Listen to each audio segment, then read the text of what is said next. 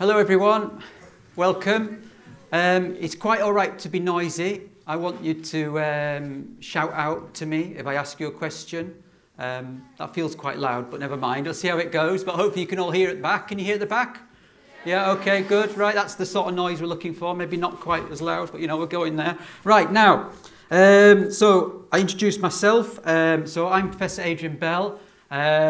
Says my name there. I'm a research dean at the University of Reading for the strange name theme, prosperity, I can't even say it, prosperity and resilience. And today I'm helped by my less than willing colleague over here, Tony, Dr. Tony Moore, who is a lecturer in finance at Henley Business School, also here today. And today we're talking about, as it says on the slides, money matters.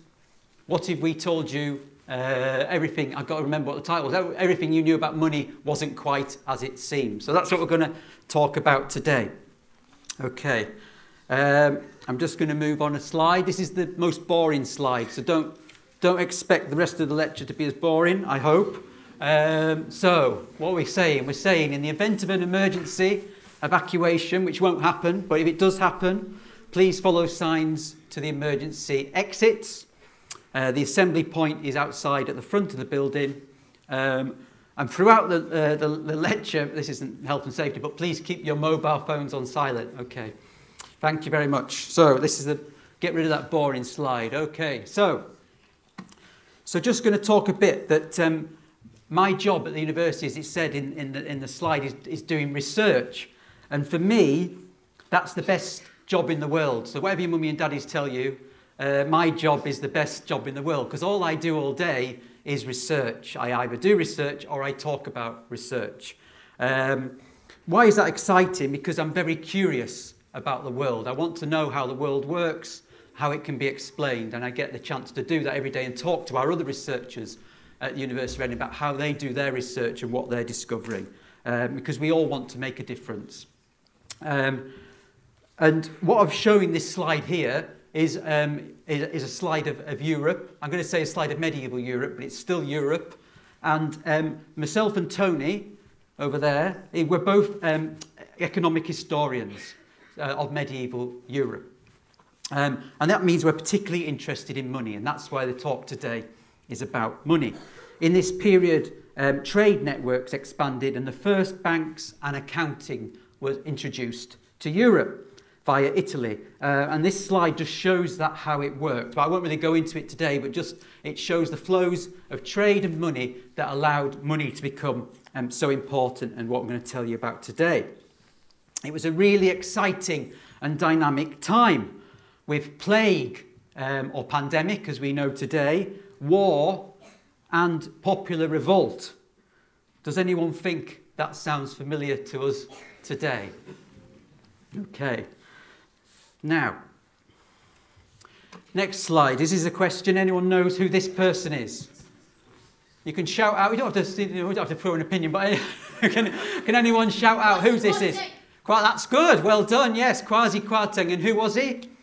He was the Chancellor. He was the Chancellor of the Exchequer, former Chancellor of the Exchequer. And the Chancellor of the Exchequer is responsible in the UK for our economy, and therefore our money. And why Kwarteng is interesting, apart from the things that you'll think are interesting, is he holds a PhD in economic history. Now remember, I told you both myself and Tony are now a bit embarrassed because Mr. Kwarteng, or Dr. Kwarteng even, holds a PhD in economic history. So, like myself and Tony, Kwasi Kwarteng he knew about the nature of money. And many blame him for the worsening cost of living crisis. You may have heard of it. And he resigned after a very long stint of 38 days in the job. Okay. This explains, there's one thing we're going to explain, why you don't let an economic historian run the government. Okay? We're many things, but we shouldn't be let loose on the economy. Okay. Now, throughout the session today, we're running something called a very funny thing called a padlock exercise. So during this, you'll find some numbers on slides. I don't know if there's one on this slide, I can't see it, but there's some numbers on the slides. And if you find the numbers, there's a large padlock on the door, which is sort of just to the side of our very kind interpreter there. You can see the padlock. And we're going to fill those numbers in at the end of the lecture for a bit of fun. And unless we get those 4 numbers in the right order, we can't get out. Okay, so I'll extend the lecture on economic history. So please pay close attention so we can leave at the end of the lecture. Thank you. So what is money? So on this slide, I've got various things that may or may not be money. And I want you to shout out if you think, yes, it's money, as I say what it is, or no, it's not money. And you can also tell me what you think it is. So if we start in the middle at the top, what do we think that picture is? What sort of money? What sort of money? Coins. It's coins. And is coins money? Yes? Yes, everyone think yes? Okay, all right. I don't know if it is or not. I agree with you. Okay. Next one on this there is what do you think that is? Not a hieroglyph? A piece of paper, yes. So it's paper money. Okay, so is paper money money? Okay, yeah, okay. Okay, you think that's money. Right, next round, we've got, I think we've got seashells on the top here. Seashells. Is seashells?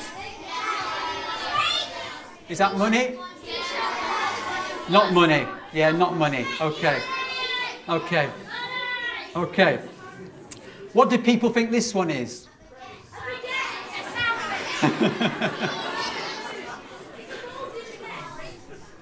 No, not a sandwich, not a baguette. Eh?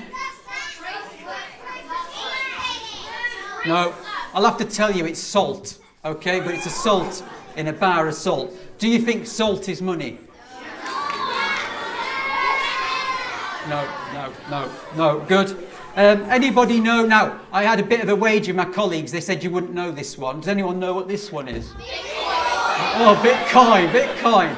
Okay, so the colleague was wrong, just to say. Does anybody know, is Bitcoin money? Okay, everyone says yes. No no's? It's a cryptocurrency. Okay. And the final one, does anyone know what that is? Apple iPhone, okay. And is that money?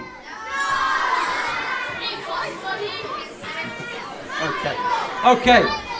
All right, so what we have there are all of these things are money. Okay. All right, they're all money. Even the salt and the seashells are money. At some time they've been used as money. The one thing we disagree on, myself and Tony, is the phone, which I think is money and Tony thinks isn't money. Okay, so, and Tony's normally right about these things. All right, so that's what's there. And the interesting thing here is that in the paper money that we identified on the left of me is the first ever paper money in the world. Does anyone know which country it comes from? China, that's right. So it's the first ever paper money in the world from about 900 AD. Okay, so they're all money, and they're all money at some point in our history they've been used as money. What my point is that money is not fixed. The form of money is not fixed. It changes and is linked to the culture of the time and their beliefs. Okay, so why talk about money? Money is very newsworthy, and you'll have heard people talk about something called inflation.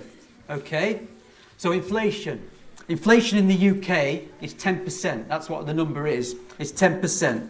So my question to you is, if inflation is 10%, how much is £1 today worth in 1 year's time? Okay, yeah, hands up. £1.10.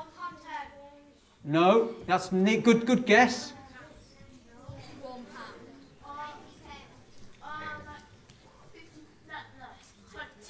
No.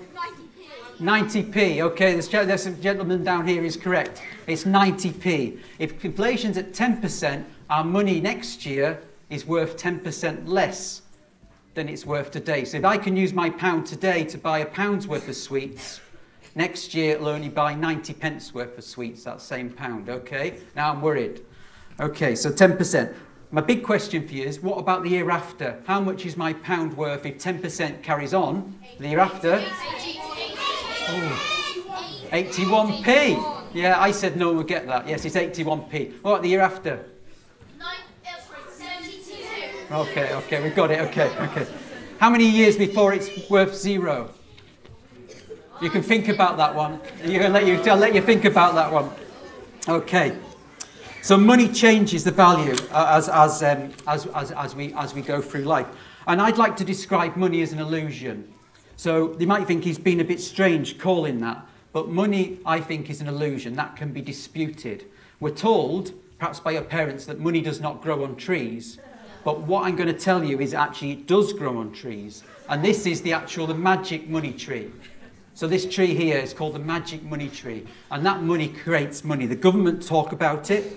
They talk about the magic money tree. But is the magic money tree real? It's a way of producing money out of thin air.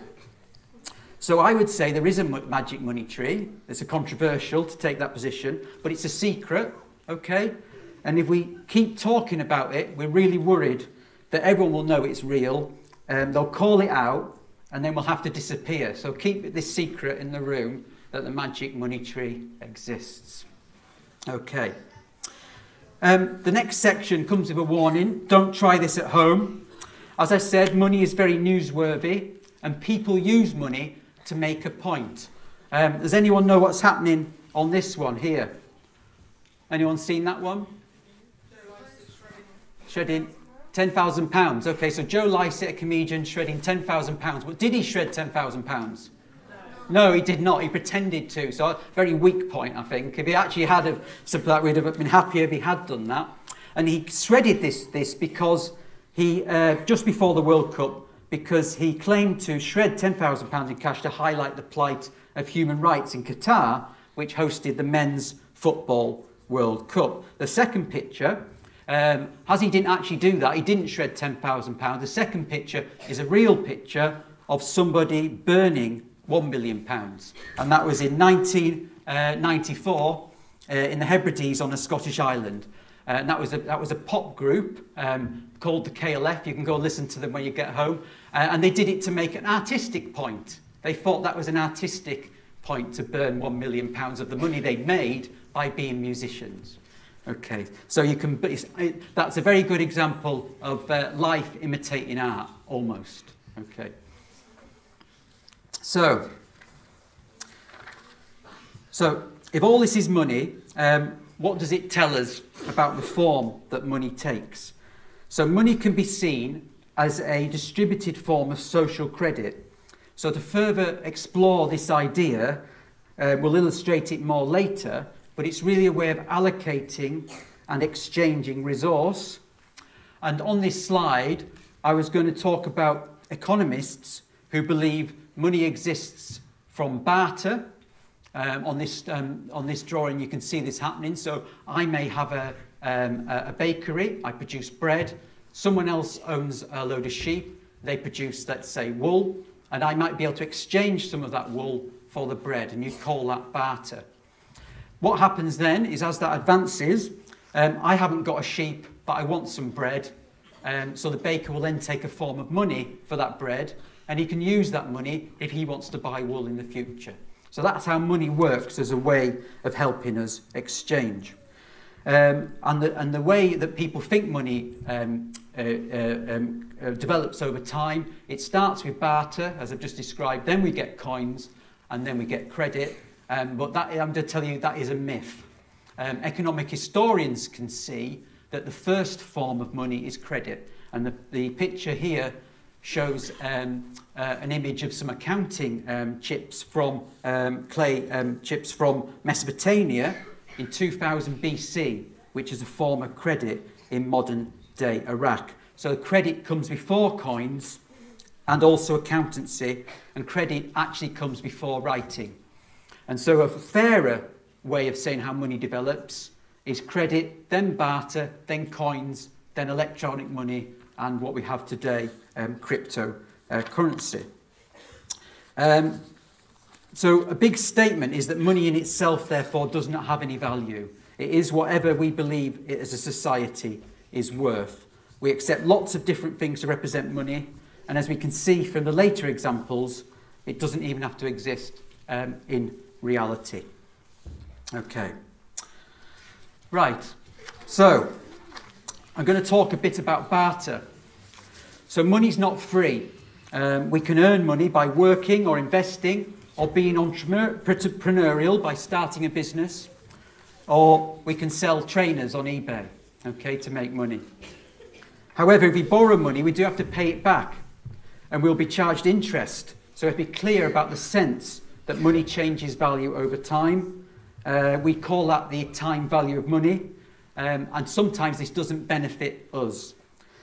We can buy things with cash, but also we can buy things with credit, but credit has interest. So it's compelling to buy something with small amounts of money over a longer time. It's going to be more expensive. So if I pay £60 today for something, or agree to pay £5 per month for 12 months, that's easier for me to manage in my budget, but it costs me £60. So I actually pay more for the same thing. That's fine, as long as we know that's what we're doing. We can illustrate how value is assigned in a barter situation by looking at trading cards or football stickers. Now, I don't really understand this, so I'm going to ask for some help. So, who's the... I don't know what it is. Well, who's this person here? Do we know who that is?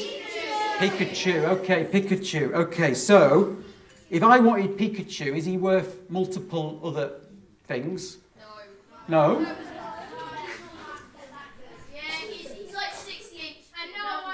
No one wants him. Okay, so he's valueless. Okay, so you won't want him. So, and who's the other person? Grealish. So would you swap Pikachu for Jack Grealish? No. How many Pikachus would you want for Jack Grealish? 7. Quite a lot. Okay, so there's value. Okay, 10. And apparently, Jack Grealish is the most in-demand footballer in the Panini sticker album. Why is that? Okay, that's what I thought. I couldn't understand. It's not. Oh. Okay, yeah, I get that. And how many other stickers would you trade to get Jack? 10. 10. A lot. Okay. 2. Okay. Oh. Now we're going to talk about medieval cashless society. So the concept of paying things without cash was the same in medieval Europe, and sometimes they have even more sophisticated methods of moving money because of their particular local circumstances. So the question today, we're going to need our role play, our first role play down, please. So the question today is, does anybody know what we call our cash in the UK today? So we have one here and one here. Okay, does anyone know what we call our cash today in the UK? Pounds. Pounds. Does anyone know why we call a pound a pound? Yes, because a pound is how much it weighs. It weighs, that's right. Okay, so in medieval Europe, okay, or in England anyway, a pound is 240 silver pennies. And that's how much. I've had 240 silver pennies, that weighs a pound. This little bag of sugar, that's a pound. I thought it'd be much heavier. I'm a bit disappointed. But anyway, that's 500 grams. But in old terms, imperial measures, it's a pound. And that would be 240 silver coins. I want you to suspend your disbelief. And in my hand, I'm holding 240 silver coins. Okay, so I'm going to give you £1. Is it heavy? No, okay, that's bad news. I thought it would be heavy. Right. So you owe your friend £1. So off you go. I owe you £1. All right, is that heavy? Kind of. Right, now you owe them £2. Is that heavy? Now you owe you £3. Is that heavy? Yeah? Well, I owe you £10. Oh, it's okay, I don't have any more sugar, so thank you very much. Okay. Thank you. Oh, that was heavy. Okay. We're going to have a bit of a demo in a minute, but what I would like to show there is that if you owed them £1, you have to give 240 silver pennies. A pound does not exist. I actually have to give them 240 silver pennies. And then you'd weigh it to check. How do I know? I don't want to count 240 pennies. I'm too lazy. So I weigh that to check. It's £1. So the learning here is that moving money in medieval Europe is not practical if you're using coins, because it's too heavy. It's too heavy to move money, but also from this picture I'm going to show you, it's too dangerous. So this is an image. It's not a photograph. Does anybody know that? Why it's not a photograph? Because it's Well, no, but apart from that, that's correct. Cameras are not invented yet. That was a trick question. I'm sorry. Okay, so it's not a photograph. So what this shows, though, is barrels. I don't know if you can see right at the back. There's barrels in a cart, and inside the barrels, do you know a barrel's what you have? A big barrel, big wooden barrel, is full of silver coins. That's how you transport money, remember, because you need so much silver coins. So I pack them into barrels. I put them on the wagon, and I transport them. And then I need all these other people. Do anyone know who the people are around the barrels?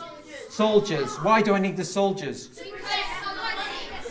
Yes, because this actual is happening in Sherwood Forest, and just here is Robin Hood. Okay, heard of Robin Hood? Yeah, and he's waiting to take the silver. So not only is it heavy, it's also dangerous. And I have to pay all of these soldiers every day. They're protecting my money. So even without Robin Hood sneaking around, the cost of money, moving money, is too expensive. So it's not just too heavy, it's too expensive, and it's very difficult. So anyway, now we're going to have a look at a real coin, and hopefully up to in more detail. Here we go. Now, some of you will have seen this outside.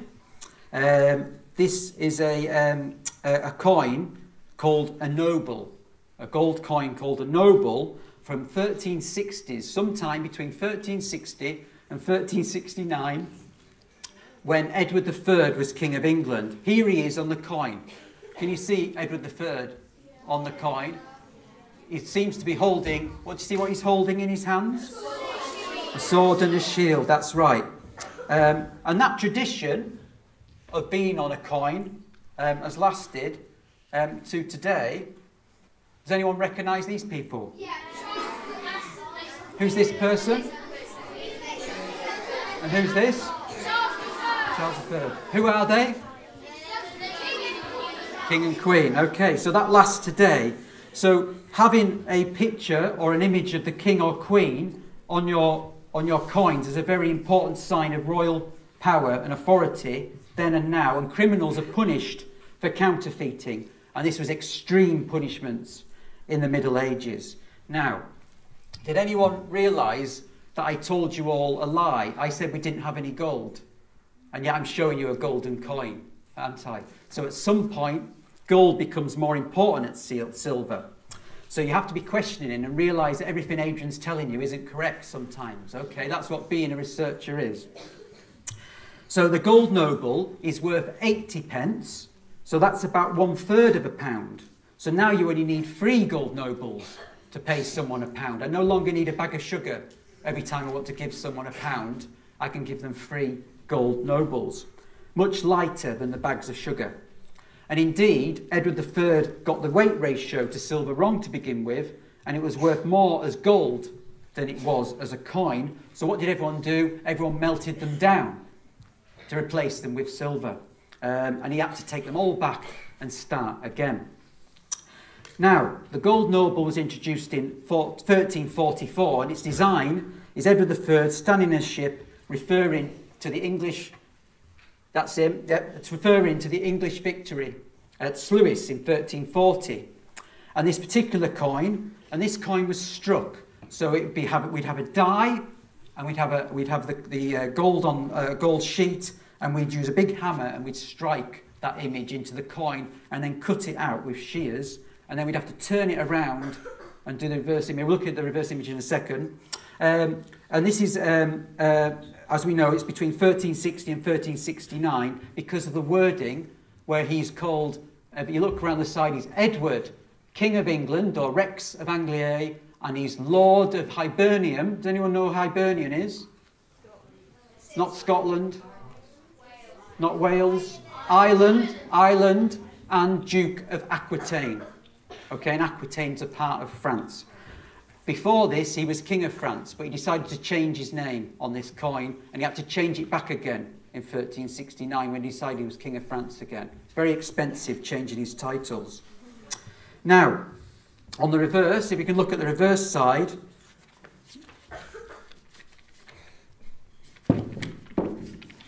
so on the reverse side here is a quotation from the Bible in Latin. I won't tell you the Latin, but it says, "But Jesus, passing through the midst of them, went on his way," which is apparently believed to endow the coin with amulet properties as a protection against thieves. So most of the gold for these coins came from the wool trade, and a mint was established in Calais in 1363 to convert gold and silver, mostly gold, from trading port system known as a staple. Okay, thank you very much, Claire, for that. That was a lovely coin. Thank you.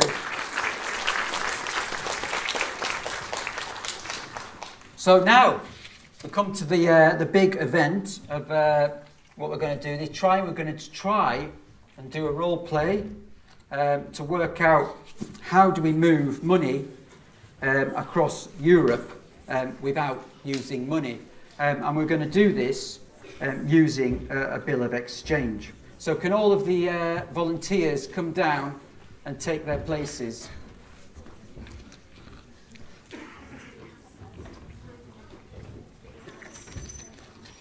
So we've got hats and all sorts.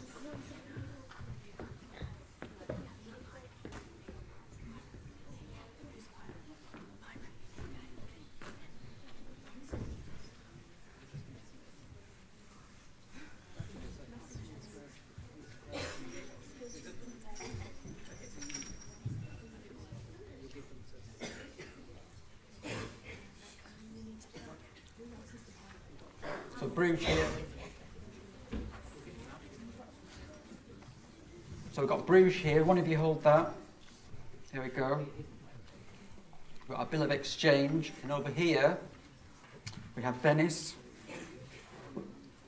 So we need our 2 Venice people over there and our 2 Bruges people here. One of you who wants this hat? There's 2 hats, so you'll have that hat. Okay.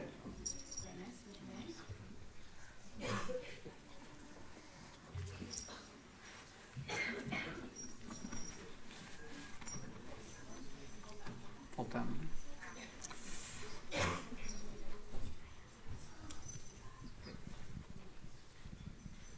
Okay, well, I hope everyone can hear me. Perfect.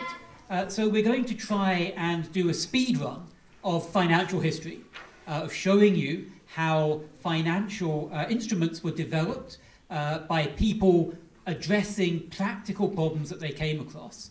And what we will kind of see by the end is that a lot of the technology, the instruments, the ideas that medieval merchants and bankers and traders came up with are in fact still at the heart of the banking system today.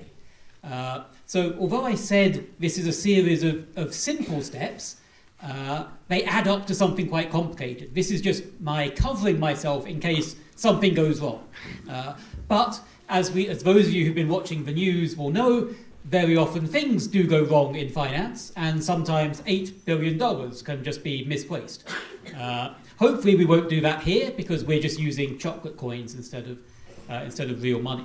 Okay, so we're going to start off with the situation of 2 merchants, one in Bruges, one end of Europe, the other in Venice, so 800 miles, the Alps between them. And our first merchant, our first Santa, wants to send some money to their partner, their colleague in Venice. So they want to send some money from Bruges to Venice. Now, the first thing they could do is just use a messenger. What could be simpler? So they have the coins in Bruges. If you give them to the messenger, so they hand the coins to the messenger. Of course, if this was a large transaction, there may have been carts of gold and silver that need to be transported 800 miles across the Alps, or could be shipped by sea from Venice all the way over to Bruges. So the messenger, if you want to go over the Alps, be careful, don't fall off. And if you give, yes, there we go, and just give the coins to Santa's partner in Venice. Nice and easy. What could possibly go wrong? So if we try again. Do we need the money back? No, they can keep the money. I think we've got enough money. We can just print some more. Print some more money. So this time, that worked so well. Now we will send. So if you want to, now we will send you over with 3 bags of gold coins. So that's 2. That's 3. So you're going over the Alps, but hold on. So you're walking along the Alps, but someone has noticed. People have noticed that there is a cart of gold and silver slowly crossing over the Alps. So what might happen? They want to steal it. Yeah, the bandits on the Alps, or if you ship it by sea, there might be pirates waiting. And what are the pirates going to do? You're going to attack, but not actually attack. But you're going to go and take the money. You're going to take the coins. So if you go, oh, stop it, stop. There we are. So unfortunately, so yes, don't put up a fight. So if you just give, as you always talk, if you're ever accosted by someone and they ask you for some money or your mobile phone or something, just, don't fight. Come back, mobile. Come back. Anyway, yeah. Come back. So there we go. All right. So we've had the issue. The problem is it's expensive and heavy to transport all these coins, this physical gold and silver, across Europe to make payments. It's also dangerous because it's tempting for the bandits or the pirates to seize this gold or silver. So what we want to do is come up with a way of transferring value, transferring the idea, money as a concept, between 2 places, but without actually sending any coins. So it's like a magic trick. And how can we do this? So the tool they developed was the bill of exchange. And this required not just for 2 parties, this required 4 parties. So it's a bit more complicated in that sense. We're introducing financial intermediaries here.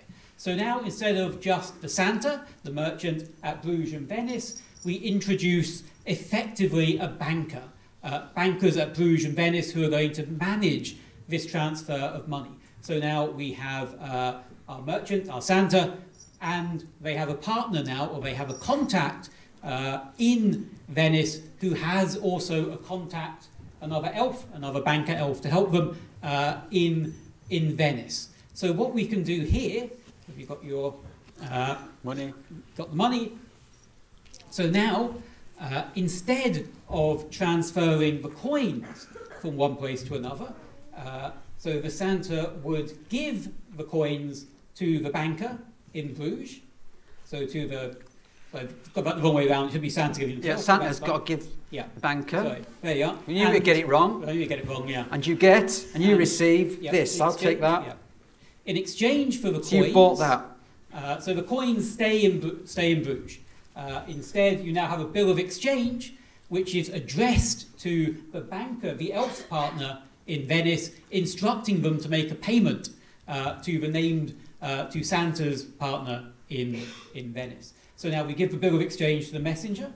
No, Sorry, not the money. coins. No money. We keep money. the money. You keep that money. So the bill of exchange goes to the messenger. Yep, messenger comes over to give we need some money there. Going over the Alps. Stop a second. Now the bandits come along.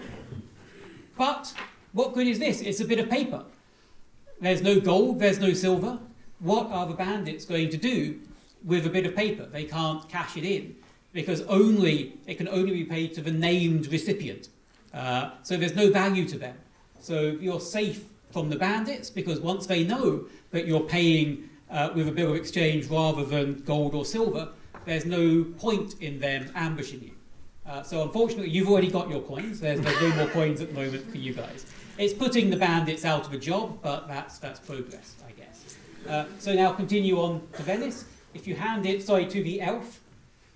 If you hand the bill of exchange to the elf, Oh, sorry, no, wrong way around. Here we go. Hand it to Santa. Elf should have the coins. Yeah. There we are. Okay, so now Santa has the bill of exchange, which she presents to the elf in exchange for the gold coins. So swap those two round. And there we have, we've now, the Santa in Bruges, in Venice, has the gold coins. So the value has been transferred from Santa in Bruges to Santa in Venice without physically transporting any coins between the two towns. And how has this been done? So what is the trick? Yeah. They write a piece of paper Mm-hmm. to the Santa, to the person in Venice, Mm-hmm. and they have the bill of exchange, so when the pirates come, they can't Yeah, so that's the mechanics, but how has the Santa in Venice been able to get the gold coins? They're here. While the original gold coins have still stayed in Bruges. Because she's her colleague, so she works with her, which means when she meets her, she can pay her back. Yeah, so what have we actually done? We've not moved gold coins from A to B. We've... Yeah. Sort of credit, yeah. What we've basically done is we've reallocated coins that were already at A and B. So the coins haven't moved, but the existing coins have moved between different people at places A and B. And what we find happens in the next stage of financial evolution is we don't even need to move the coins. Because nowadays, how do, you kids may not know this yet, but how do we pay? How do we make the majority of payments? Cards. Yeah. How does it work? When I pay for something with my bank card, what happens? They send a message to your bank, who then deducts money from your account. Yeah, and adds it to someone else's account. So instead of swapping coins backwards and forwards, effectively, we're sending messages to credit or debit people's bank accounts, people's accounts with a bank. And you can see, effectively, this is the next stage. We don't even need to move the coins from Bruges, at Bruges or Venice. We simply credit or debit the respective accounts there. And this again gets back to the point that Adrian was saying, which is that money is not ultimately something physical. It's about information, and it's about allocation of resources and reallocation of resources. And it's also why the job of being a banker, being a financial intermediary is so important, but also quite lucrative, because obviously every time you make one of these payments or these transfers, the financial institutions will be receiving a small payment for their work.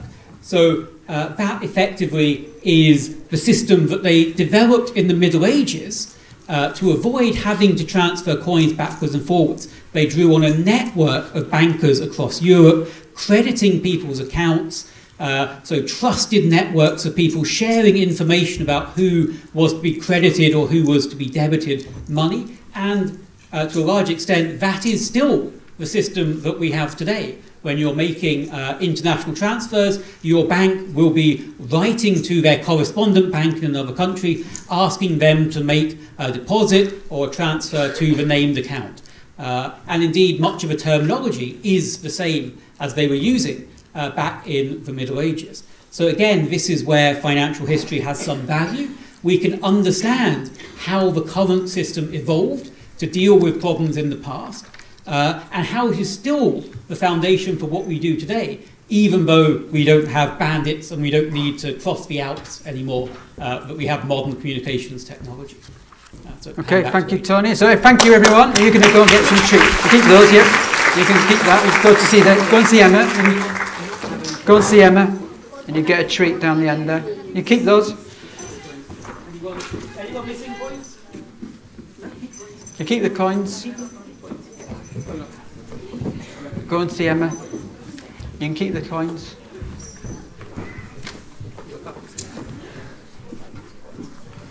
Thank you. Keep them. You've got coins. Okay, thank you very much. Yes, a round of applause once again. Well done.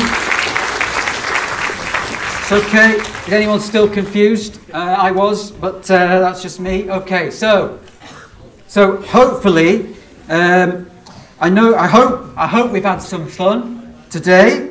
But I was told by the Pro Vice Chancellors who are sat at the front that we had to actually have learned something today. But don't worry, there's no tests. So what have we learned today? We've learned that money is just a concept and it works as long as we believe in it. And that's a bit like Tinkerbell from Peter Pan, you may have come across. If we believe in Tinkerbell, then she will exist. And it then holds credibility.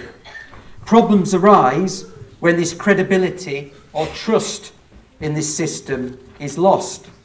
So as an example, remember our reference to the former Chancellor of the Exchequer, Kwasi Kwarteng.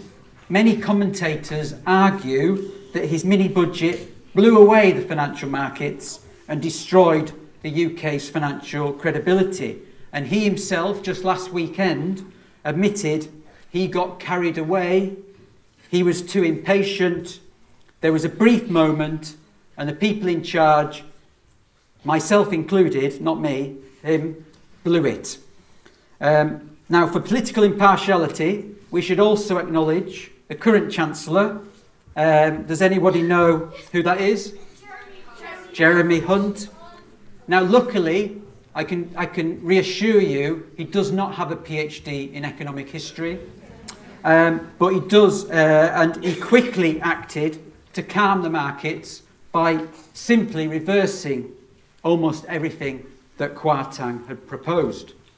So what else have we learned? So don't accept people telling you that things are new and have never happened before.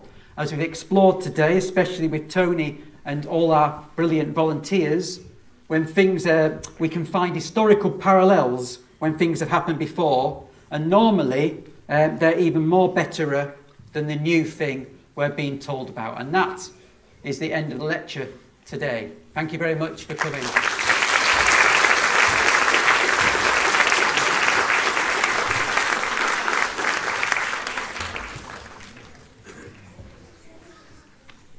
Thank you all for coming.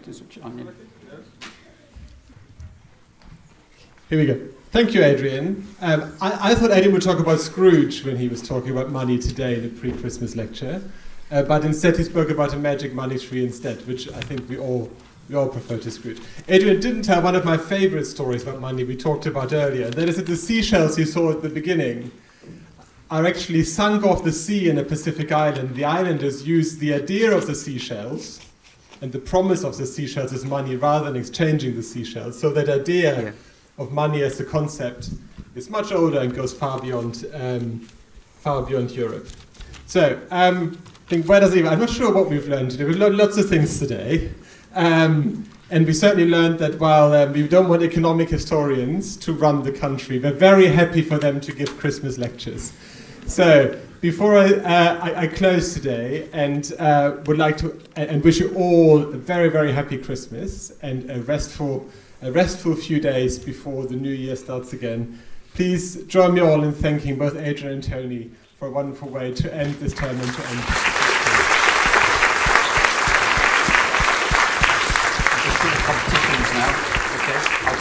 So we can't get out yet because, of course, the door is still locked. So I'll hand over back to Adrian, don't forget, we can't leave. Who can help us to unlock the doors. Okay, thank you, Dominic.